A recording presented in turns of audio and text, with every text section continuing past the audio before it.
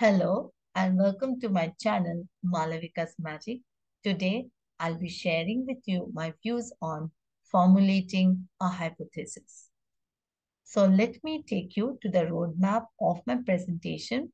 So first I'll be talking about the concept of hypothesis, wherein I will discuss the meaning and purpose. Second, I'll be discussing the types of hypothesis, wherein I will explain the different ways of writing a hypothesis.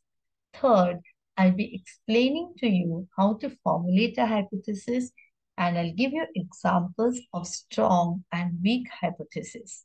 Let us now move on to the first topic, that is the concept of hypothesis. Here I will be discussing the meaning and purpose. So let us begin by understanding the meaning of hypothesis. So when we begin our research, we need to identify a problem. The problem will lead to further investigation. So here I have identified a problem, that is of water scarcity. Now, after identifying the problem, I have to think about the time period available in order to conduct the investigation. So the time period will determine, or will rather narrow down the scope of my research. So here I have thought of a particular area, and I have to have a proper study of the area in order to find out a solution to this particular problem. So I have thought of a solution, which is rainwater harvesting, and this is my idea, or this is my solution. Now, based on this idea, I assume that with rainwater harvesting, the problem of water scarcity in XYZ region will be minimized, or it will not exist. So this is my assumption, or rather, this is the argument that I'm putting forward. So hypothesis is an assumption or an argument that the researcher puts forward so that it can help him to conduct his research, or to investigate into the problem, or to test and measure his assumption, and to prove that what he has assumed is applicable or is acceptable, and it can actually minimize the problem of water scarcity in XYZ region. So having understood the meaning of hypothesis, let us now move on to the purpose of hypothesis. The first purpose of hypothesis is it helps us to find answer to a question. When we have a question in our mind, that is the problem in our mind, we are able to find an answer, that is an hypothesis. Second, it helps us to think on the results. It forces us to think on the results.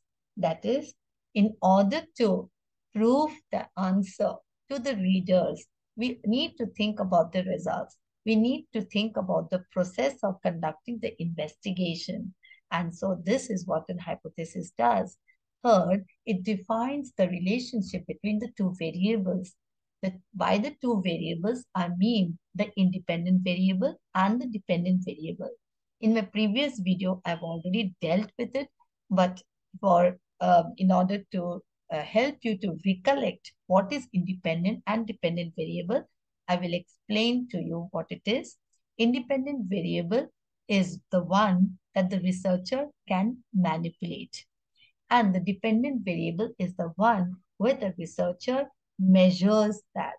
So the rise or the increase and decrease of the independent variable can have an effect on the dependent variable.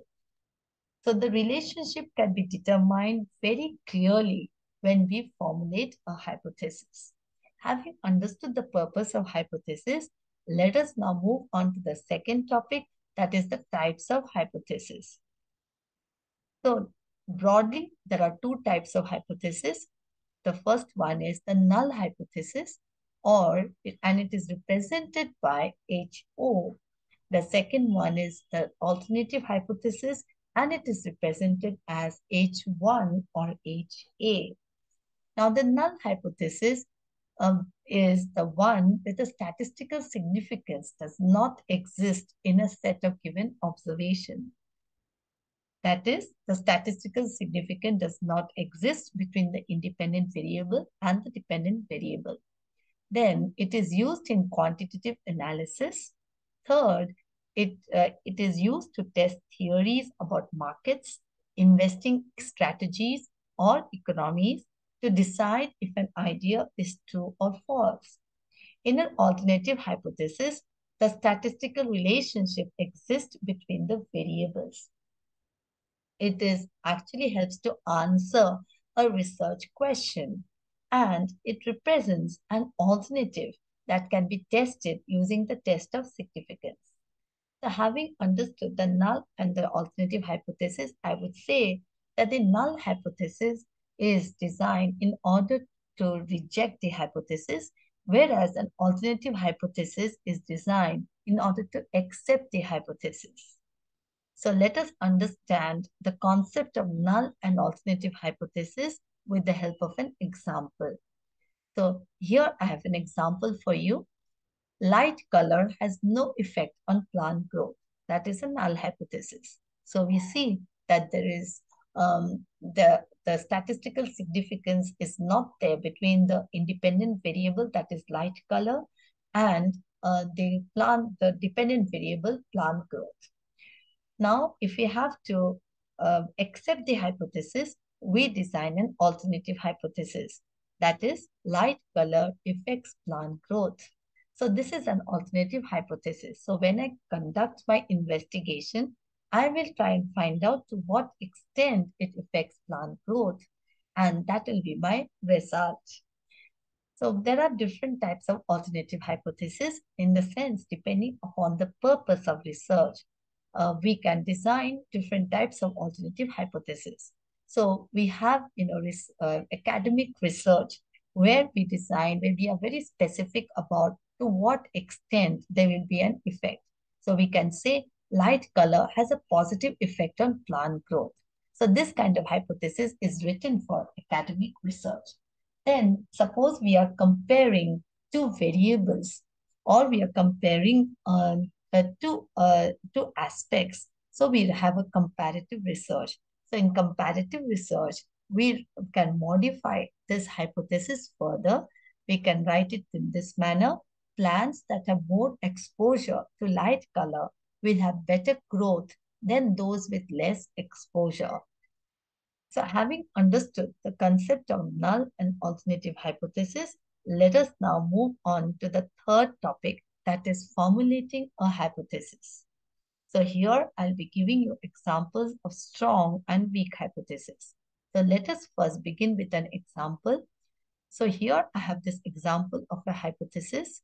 If children drink 2 glasses of milk per day, they will grow taller than children who do not drink any milk. Now, if we identify the variables, we find that drinking 2 glasses of milk is an independent variable, and that can be increased and decreased, okay, depending upon, what changes we want to see in the dependent variable, that is the children will grow taller. So we find that, this hypothesis is fairly good because the relationship is determined between the independent variable and the dependent variable. But if we have a closer look, we will identify that this hypothesis needs to be refined. It is rather vague. Why? Because we are not specifying for how long the children will be observed. So that period is not specified. And so therefore, we can say that this hypothesis will be very difficult to test and measure as we have not specified the period. So we cannot observe the children for lifetime. So we need a time period in order to be more specific. So therefore, I would say that this is an example of a weak hypothesis. And if I have to refine this hypothesis and make it a strong hypothesis, I will write in this manner. If children drink 2 glasses of milk per day for a year, they will grow taller than children who do not drink any milk. So I have specified the time period, and this time period will help me to carry on with my investigation, to help me to measure and test my hypothesis. So this is an example of a strong hypothesis. So, having understood that how the hypothesis should be written, let us understand that there are certain rules or the certain steps that need to be followed while formulating a hypothesis. So here I'll be talking about certain points that we ought to remember. The first is when we write a hypothesis, we actually need to write it as an if and then statement. So when we write it as an if and then statement, then the relationship that we ought to develop between the independent and the dependent variable is very clear, and it becomes easier for us to determine the relationship. Also, we can reflect on the statement and it becomes clear whether it can be measurable or not, whether the scope is narrowed, whether it is whether we are able to complete the investigation or within the time frame that is given to us. And then secondly, I would say once the hypothesis is written, we need to reflect on the hypothesis in order to find out whether it can be tested. So if it cannot be tested, then we need to refine a hypothesis. We need to rewrite the hypothesis all over again. Third, we should be clear and specific when we write the hypothesis. And also, hypothesis should be concise and to the point. We should avoid wordiness when we are writing a hypothesis. Fourth, there should be a clarity in relationship between the two variables. As we have seen in the examples that I've stated earlier, there's a clarity in the relationship between the independent and the dependent variable, and that will help us to move ahead with the investigation. So having understood the ways to formulate a hypothesis, I thank you all for your patient listening. I hope you have understood the concept of formulating a hypothesis. In case you have any doubts, you can always put your comment in the comment section. I will definitely answer your queries. Thank you once again.